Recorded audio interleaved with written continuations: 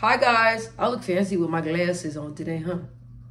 Anyway, so we just gonna jump right in. I'm gonna be looking down and I'm probably gonna be lifting this up because that's my notebook and I have everything written down and I wanna make sure that I don't miss anything. What we're gonna be talking about today, and this is the topic that my mom brought this topic up to me and I'm like, oh, I think this would be really great. Dealing with rejection, okay? And when I say that, I mean, I know some people when they think about that topic, they just think about what comes to mind is like relationships, like getting rejected, or like when you have a crush or when you love somebody or anything like that, it's rejection. But I'm not talking about that. I'm talking about in general. I'm talking about like singing gigs. I'm talking about like job opportunities. I'm talking about career opportunities. I'm talking about anything in life to where you run across rejection. I'm talking about relationships as well, but I'm talking about everything in general. I feel like a lot of people, when it comes to that, it's a struggle. I'm not gonna lie. When I first started off doing like my career and certain things that I was trying to do, that is something that I struggled with, but I came up with tips for myself that helped me maneuver. So now it's like, it doesn't bother me. Like, for example, any job I want, I pray, and God has not let me down. So sometimes like when it's like with jobs, right? Before, if I didn't get a job that I really like, I'm not gonna lie, that's discouraging, right? But now where I'm at, it's like if there's a job that I really wanted and I don't get it, and I see that you were not selected, or we decided to go with other candidates that are more qualified, it doesn't bother me. You know what I mean? Because it's like, okay, like that they said no, but another job will say yeah. You know, just because I'm not meant for your company, that doesn't mean that I'm going to not be for somebody else. Like I tried out for American Idol like 5 different times, no lie. 5 different times, and they told me no every single time, right? Just because they told me no, right, does not mean I'm a bad singer. Now, when I was younger when I did that, and it made me question who I was as an artist. And that's when my insecurities came and I didn't really want to, you know, really sing. And when people ask me to sing, I get real insecure because I'm like, they told me no. So obviously I'm not doing something right. But that's not what it is. You know what I mean? Just because they think that I probably, you know, don't have what it takes for their show, it's like I have performed and done many of other shows, or I, you know, tried out for my music group and they told me yes. So it's like that situation for me, that show was not for me, but it does not define who I am as an artist, if that makes sense. Okay, so I just want to throw in that intro, okay? So now we're going to jump into the tips. So right here, I got 5 tips for y'all. And I'm telling you, these tips are going to change your outlook and they're going to help you see and deal with rejection in another light. And I promise y'all that. Because y'all probably, you know what I'm saying, sis, I don't know, or, you know, bro, I don't know. But listen, it helped me. So if it helped me, it's going to help you guys. When I put my videos out, I am all about helping others. I am all about doing God work, and I am a living testimony. I have been through some stuff and I have been changing who I am and my mindset. And honestly, that's really, really hard. People don't talk about that. Changing how you view life and completely take that and completely do a 360 turn, it is very hard, but it's possible. And I am a living witness, because the person I am now, I was not that person 5 years ago. But me learning that, okay, something in my life is something that I'm doing is causing me things not to go my way, right? Everything was a no. Everything was not going my way. All right, Michelle, you just got to sit back and do some self-evaluating to see how can you turn those no's into yeses. So I really hope that these tips help you guys. So after me just saying all that, let's jump into it. The first thing, this is number 1. I put down, not everyone is going to say yes. Not everybody is going to tell you yes, no matter what it is. If it's somebody asking you to get married, if it's a job, if it's anything in life in general, anything, there's so many different categories, there's so many different things I'm talking about in general. I feel like when you get that in your mind and you realize that, then it will allow you to handle rejection better. because not everybody is going to accept you. Not everybody is going to think that you're fit for the position. Not everybody think you're going to be fit for the show. Not everybody thinks you're going to be fit for this. That's just how it is. So just know that there's always a possibility for no. I feel like when you prepare yourself and you know that there's a possibility for no, if you get that no, you're going to bounce back. It's not going to be as hard because sometimes, people are not going to tell me yes. If they tell you no, you have to put in your mind and just change the way you see it. So if, let's say you wanted to be, let's say you're trying to get into college, right? I think that's a good example. You're trying to get into college and you get a letter, right? And the letter was like, okay, well, you did not get into the school, right? So what I would suggest is that instead of saying, gosh, like being depressed about it, I would just think of it as, okay,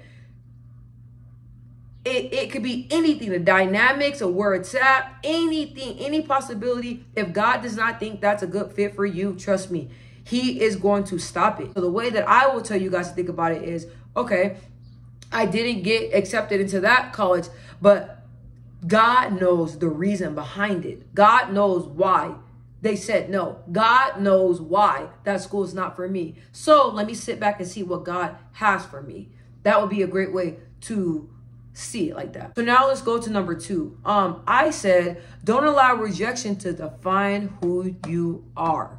This is major, okay? This is major. I struggle with this. Like I said, I use American Idol as an example. Them telling me no so many times and them telling me when they hear me sing songs, they were like, I don't know, you sound the same for all of them. Like when you sing, it seems like you're not really being who you are. Or when you sing, it seems like you're holding back, right? All that stuff was true, right? But them telling me no, instead of me seeing it as, okay, they're telling me this because they know, they see and know that I'm pretending to be something. This is not who I am as an artist. I took it as they're saying that I suck ass and that I can't sing. That's how I took it as, right? But that's not the case. In that part of my life, in that timing, it was not God's will for me to be on American Idol. Ever since I was a little girl, I always thought that that was my calling. Like I even have a plaque where the teacher is like, Maisha Allen, most likely to win American Idol. That's all I saw, right? And it did not work that way, but that's not God's way. It was not God's way. And now I'm still singing and I'm getting gigs and everybody compliments me and all that stuff. So I noticed, it was never you. You're not the issue. You're not. So it does not define who you are. Do not allow rejection to question who you are. Don't do it. Let me flip the page. We're gonna go on to number 3. Don't stop trying. Let me tell you again. Don't stop trying. A lot of people think that something doesn't go their way, that okay, fuck it, I'm not gonna do it because it's not for me, it didn't work out, that means I'm not gonna do it. Or, whatever, I'm not gonna try, I'm not good enough. You stop. You are never going to get to that yes. You gotta keep going. You hear all them no's, eventually you're gonna get a yes and you're gonna be shocked. But you will never know unless you keep trying. Do not give up on anything, no matter what it is. Do not give up on anything. Keep trying. So now we're going to go into the 4th one, and my mom told me this one and I really, really liked it. To make sure you journal or you write down your internal feelings. So if you didn't get something or you were rejected and something didn't go your way, right? And like I said, I'm going to say it again, I'm talking about in general, it did not go your way. Do not internalize that, because when you internalize something and you don't express it, that's when you start getting sick. When I was in high school, I was always sick because everything I was going through, I did not know how to voice how I was feeling. I was internalizing every little thing and it made me sick. I got abscesses. I got all types of stuff, bronchitis, always sick, always something wrong. Do not write down how you're feeling. If you're disappointed, write down, I am disappointed. I am sad right now. Acknowledge it and do not sit in it, because if you sit in it, you're stopping yourself for the next opportunity. If you sit in it, you are stopping yourself from the next opportunity. Get up, keep going, keep trying, don't stop. As long as you have breath in your body, you can and will do it. You have to believe in yourself. It's so easy to tell people that. And the reason why I'm getting so animated and getting all hyped up is because I know how I felt. And now I have that belief in myself. So I want y'all to feel what I feel. I want y'all to believe in yourselves. I want you guys to know that it is possible, because I am a living witness and I have shown myself that it is possible. Let me not forget this. You can also do different things like yoga, walking, exercising, whatever it is that you do to wind down and cool down and get stress off of you, do that. That will help. That will most definitely help. People don't think it does, but it does. And most definitely journal. I write everything down and it feels good, because you can say whatever, cuss the whole journal out. Ain't nobody gonna judge you, because how can God use you? You know, how can God put more opportunities in your way if you're carrying all this disappointment on you, all this guilt on you, all this feeling like a reject on you? You got to let it off, okay? You got to. Now, the last thing, I don't think this is number 5. I guess I'll say that it's number 5. I guess I'll just go ahead and say that. A lot of people do not believe in prayer. Pray. Talk to God. Honestly, when I notice that I start talking to God, right? Sorry, people are calling me, but I got to get this message out to y'all. When I noticed that I was frustrated and I started to talk to God, you know how when you feel anxiety, you feel it all in your chest and you just feel like you got like little like tingling sensation all in your body. I don't know if y'all anxiety feels like that, but that's how my anxiety feels. That's how I feel. I feel like that. And then after I pray, I don't feel that no more. After I pray and I give it to God and I get all my frustration out and I pray and I tell God how I'm feeling and I'm honest with my feelings. You got to be honest, because that's the only way I feel like he can help you. You got to be honest. You got to let him in. After I do that, I feel better. Or even if you struggle with rejection, pray, God, this is something that I struggle with right now. Rejection. I don't like rejection. I can't handle rejection. It makes me question who I am. It makes me question everything about myself. I need for you to help me be able to handle it. I need for you to build the skills in me, the tools in me to help me deal with rejection.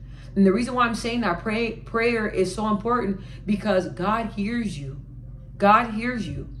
And God will see you through it. Sometimes you can't call your family members. You can't call your friends. You can't call your counselors. So if you can't do that, then what you gonna do? You have no choice but to lean on God. You have no choice but to trust God to see you through it. Because sometimes you're not gonna have nobody around to help you.